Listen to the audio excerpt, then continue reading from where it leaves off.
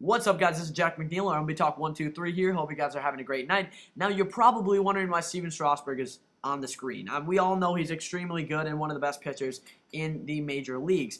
But why is it relevant? Because Matt Harvey has done something that no one has done since Steven Strasburg, and also that no one has done since around the 1900s. He has struck out 11 in his major league debut. One more, and he would have beat Steven Strasburg for most strikeouts in a debut. He also set a new Mets record for strikeouts in the debut. Once he got like 9, he had set a Met record. And also he had done something that no one has done since 1900, and that is get 2 hits and strike out 11. So you probably heard the word 11 like 8 times in the past like 10 seconds. So let's talk a little bit about Matt Harvey here. So he gets promoted because Dylan G gets hurt, and he seems to be the best candidate to replace him. Not really because the Mets have tons of other options. They really don't. Their rotation hasn't been really the problem this year. It's been the relief pitching, but they've had to have guys like Miguel Bautista in the starting rotation, so they're running out of options. So the Mets, obviously, they have Zach Wheeler and Matt Harvey, 2 really good pitching prospects, as number 2 starters both. So in a few years, if Johan Santana is still there, it would be a great rotation of Johan Santana, Zach Wheeler, and Matt Harvey if everything turns out the way it should. So that's a really good top 3 in the rotation. But really, Matt Harvey and Zach Wheeler are going to team up in the next few years and be really great pitchers in this rotation, and this Mets team might not be so bad in a few years. This year has been extremely good, though, for the Mets. Yes, the last 12 out of 13 games they've lost, and losing 6 in a row has been extremely devastating for Mets fans because they were in the playoff hunt. They were a few games back, and they had played extremely well for the first half of the season. They were one of the best surprises in baseball. They had just been playing so much better than expected. I mean, I don't even know how to explain it. It was a magical season for them. I enjoyed watching the Mets. I rooted on for the Mets because, again, you have to feel bad for the situation. They have had a terrible financial situation. They've had the new ballpark. Not that many people are coming up, showing up for the games. They've had situations with contract situations. They've had tons of injury situations. Jason Bay, Johan Santana. And things are starting to work out for the Mets, and David Wright's had a fantastic year, a big part of that.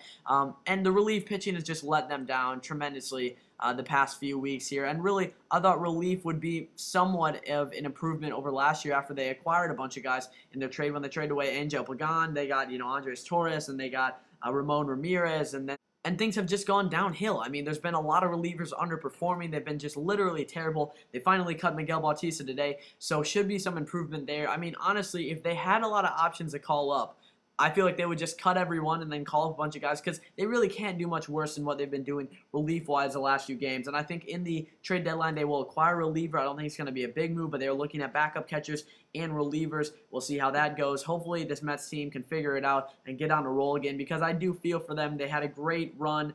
And it just hasn't worked out the past few weeks, but I think they can figure it out. They still have a pretty magical team in the sense that, they found ways to win when they weren't expected to.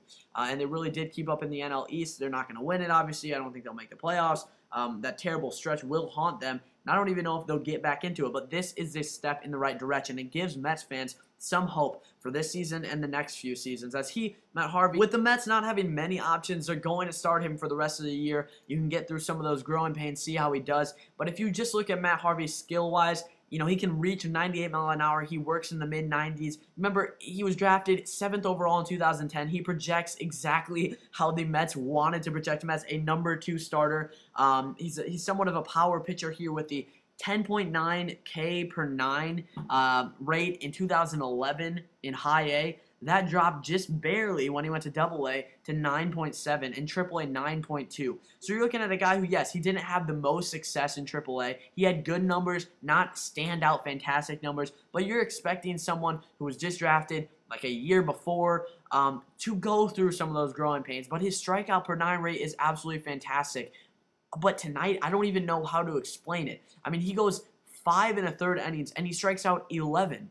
And this Diamondbacks team, yes, they're not the best team. They've had their struggles this year, but they still have some very good hitters. Guys that have had, all-star seasons like Aaron Hill, Miguel Montero. Justin Upton has had a down season, but he's still having a very good season when it just comes to production for an outfielder. So, now the bullpen also for the Mets has just given up a run. It's 3-1. So, Going back to it, though, this is not a terrible offensive team. This is not the Houston Astros. This is not one of the worst teams in baseball. It's a pretty good offensive team, and to strike out 11 times in 5 1/3 innings is absolutely unbelievable, and it's almost unprecedented. And for Mets fans, this is definitely beyond expectation. I mean, you can dream about him striking out 20.